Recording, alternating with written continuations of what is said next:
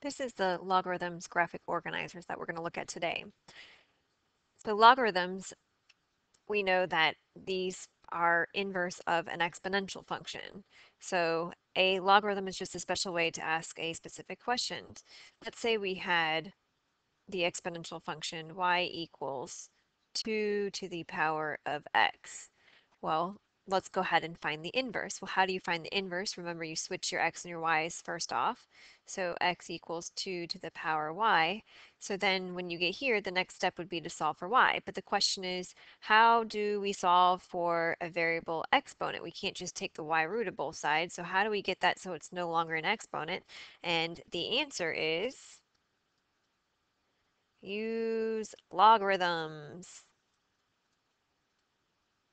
So just like we have a quadratic function, we have linear function, exponential functions, we have logarithmic functions. So the rule for this would be the log base of the answer equals the exponent. And so that's how you rewrite this in a logarithmic form.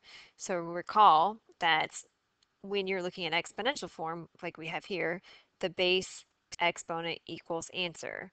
And over here, when you write it from this form into this form, it's log base answer equals exponent. So notice the base is always still the base. So here, the base is 2 because that is the number that has the exponent. So this would be log base 2 of, and we use the answer from exponential form to take that log base of that answer. So this would be log base of the answer to this equation is x, because we switched the x, y's, is equal to, and then notice that the exponent becomes the answer um, for a logarithmic function. So this would be equals y.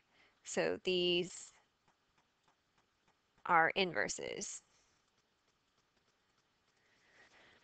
And that's why we like logarithms, because they allow us to solve for that variable exponent. So again, this is read log base b of a equals e. So log base of the answer equals the exponent.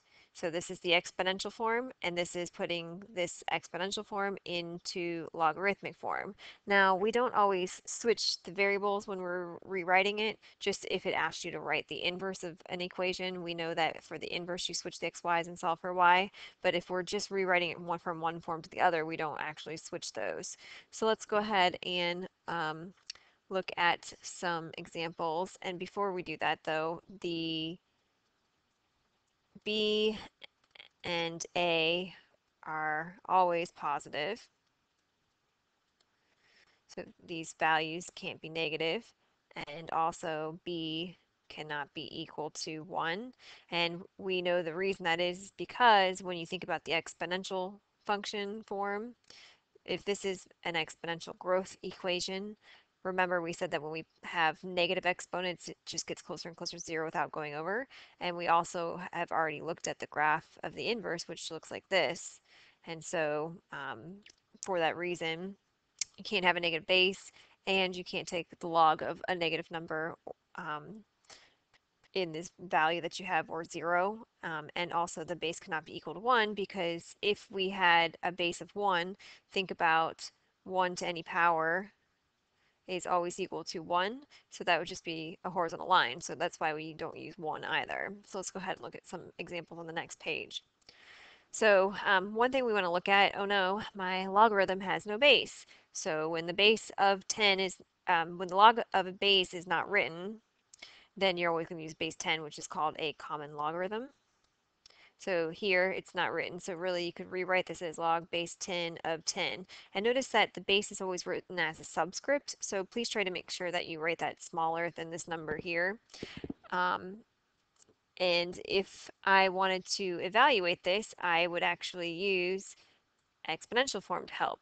So this is an exponential form. Remember, the 10, the base stays the base. So 10 to what power, we don't know. So 10 to what power is equal to 10? Well, that means the power has to be 1, because 10 to the first equals 10. And remember, the answer to the log is the exponent, so this answer would be equal to 1.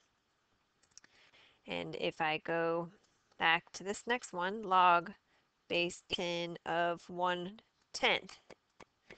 So if I wanted to solve this, I could again go ahead and put this into exponential form.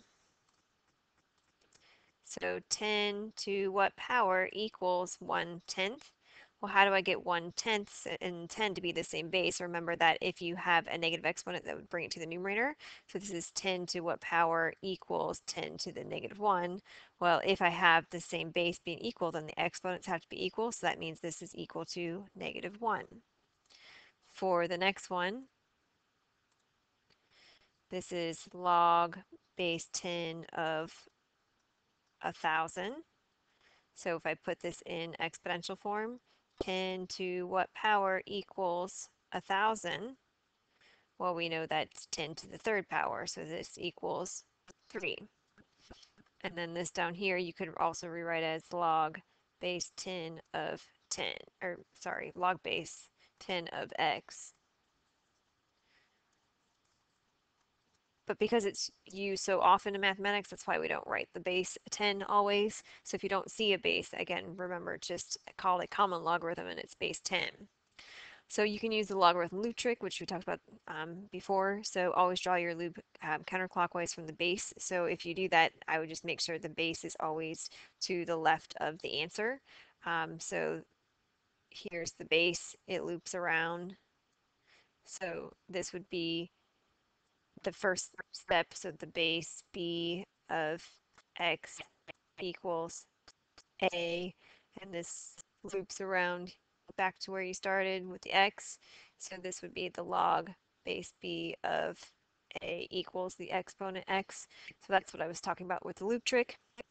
So here, if we want to write this in exponential form, you can do the loop trick if that helps you. So this is, the base stays the base, so 2, remember the answer to log is the exponent, so 2 to the third equals 8, and you can kind of check your math there. 2 to the third is 8, so it works out. Same thing here. The base is 3, so 3 to the power of 2 equals 9. Here, now we're going to go from exponential form to logarithmic form. So the log, the base stays the base, so the base over here is 5 because that has the exponent of 2. So log base 5 of 25 equals the exponent. So again, looped around. So over here you would do the same thing. This would be log base 343 of 7 equals 1/3. So we also have some properties for our logs or log rules.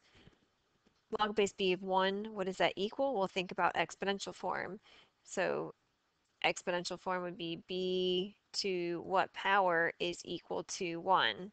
Well, to get that 1, we know it'd have to be a 0 power. So log base b of 1 always equals 0 because b to the 0 power equals 1. Down here, log base b of b, what's that going to be equal to? So b to what power is equal to b? Well, that means this would have to be 1. And that's because b to the first equals b. And we are going to go ahead and stop there for the graphic organizer, and we will add some stuff to this graphic organizer a little bit later.